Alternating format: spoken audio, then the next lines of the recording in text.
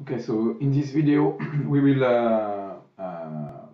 realize or perform the hands-on number 2. So let me activate the screen.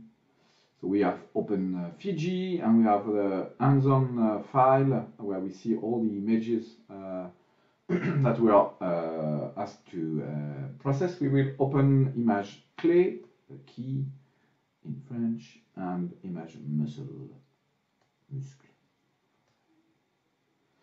So we have these two images and we are going to look at their histogram. So histogram is located in Analyze Histogram. So we have here the histogram of the key image. And now we're going also to do the histogram of the second image. So in imaging, the process is being done on the last image on which you have clicked. So if you want to have the histogram of clé, .bmp, you click on this window and then you ask for the histogram. If you want the muscle, you click on this one and you ask for the histogram. Otherwise, you may be confused. So let's see if we understand what we see in terms of histogram on these two images. On the left side, we see that we have gray levels, which are very, the image is not very well contrasted, and somehow this fits with the fact that we have a minimum value which is not 0 and a maximum value which is not 255. So this is the impression that the image is not really well contrasted. Also, we have only one big we have one big object which corresponds to one big spike in the histogram, which will correspond to the largest surface, so seemingly the background, and another smaller spike, which is this one, which looks like somehow it could be the key, because somehow the key looks darker than the background. So it's logical that this small one is this small peak in the histogram is a little bit darker also, and with smaller value, gray level values here, and also a smaller amplitude because the object is much smaller in terms of surface than the background.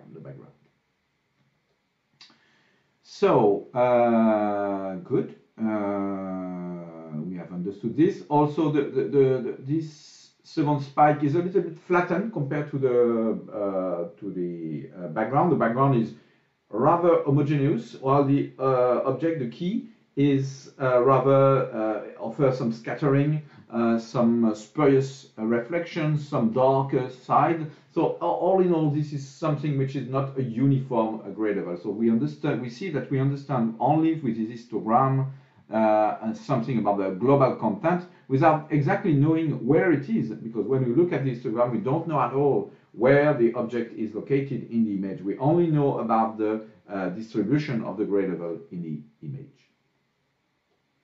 Now, if we move to the muscle, so we close this one or move it a little bit this way.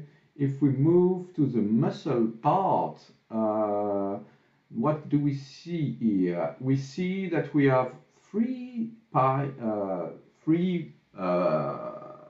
modes, we say in histogram, or three spikes or three maximums.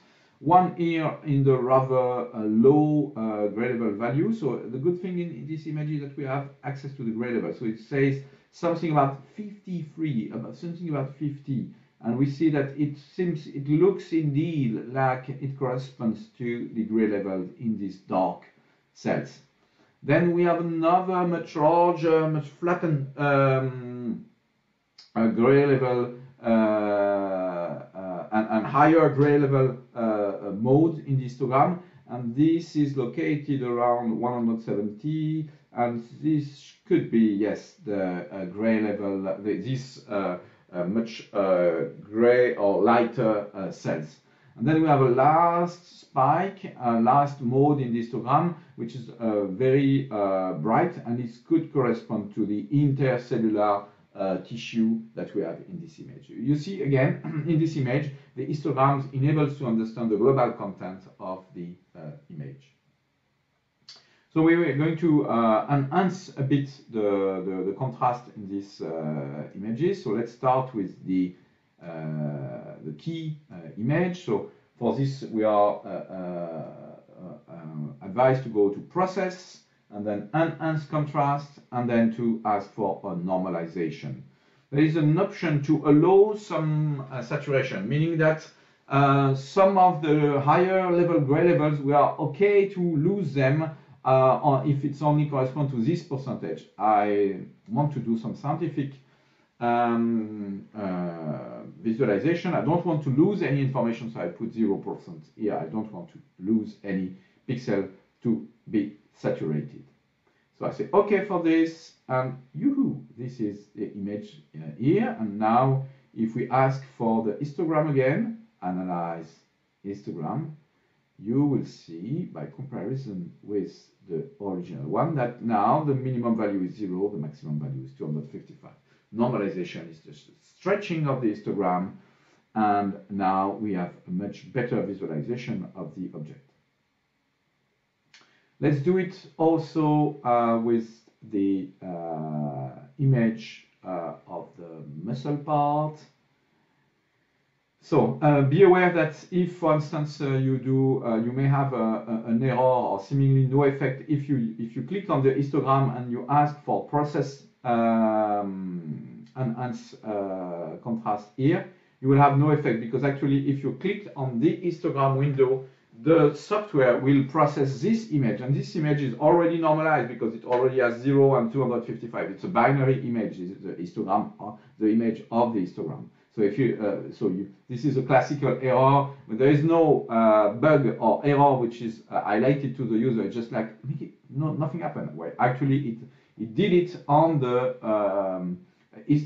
window of histogram, which is not what you want. So again, click on the image you are interested in, and then process and enhance contrast here again. We have a small increase, maybe less impressive than on the key, and we ask for histogram again, and now, okay, no, let's see, analyze histogram. What happened to me? I don't know why. This analyze, process, enhance contrast, normalize. And now when I do histogram, I should have something between 0 and 255, so I don't know exactly why I have this. It's quite surprising to me. 255. I don't really understand the situation, but let's say it's a bug indeed in the software. So we have explained what at least we have explained the shape of the histogram and enhance it a bit, especially visible on the key image. And there was one question about focusing on histogram of muscle. How can we decide which muscular fibers are denser? Which one corresponds to the higher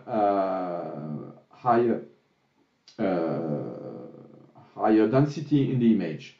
So actually, it's difficult to say this, because we have seen that actually the dark, let's say red cells were giving very sharp and high